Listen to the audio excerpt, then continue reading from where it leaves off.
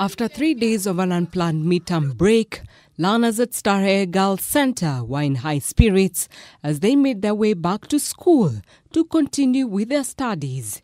Wearing smiles, the girls, who were accompanied by their parents or guardians, marched confidently, ready to pick up from where they had left. Saa tulitake time tukasema wacha tukuje shule. Saa mtoto tumemrudisha na ako sawa. Hana shida. Learning activities were paralyzed on Thursday last week after over 50 students allegedly fell to a strange disease while exhibiting symptoms similar to a common flu and continuous coughing, causing panic at the school community.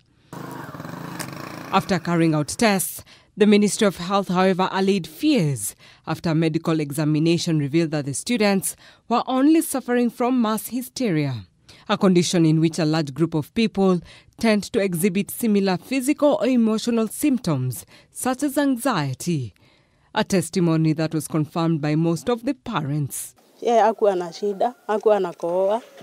Ningeomba kwa uongozi wa shule watafute tu watu washauri waweze kuzungumza na wanafunzi.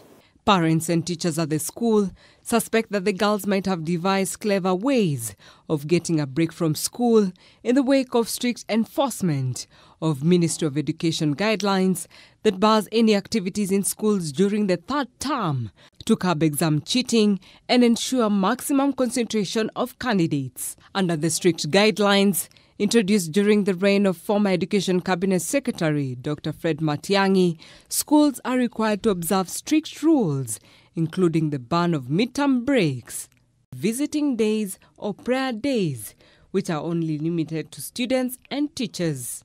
Brenda Cheriot, K24 Evening Edition.